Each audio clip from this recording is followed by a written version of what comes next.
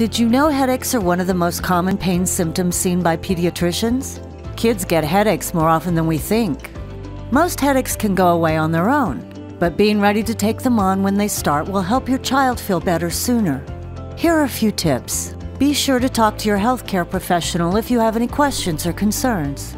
A hot bath or shower at the first sign of your child's headache can help them relax.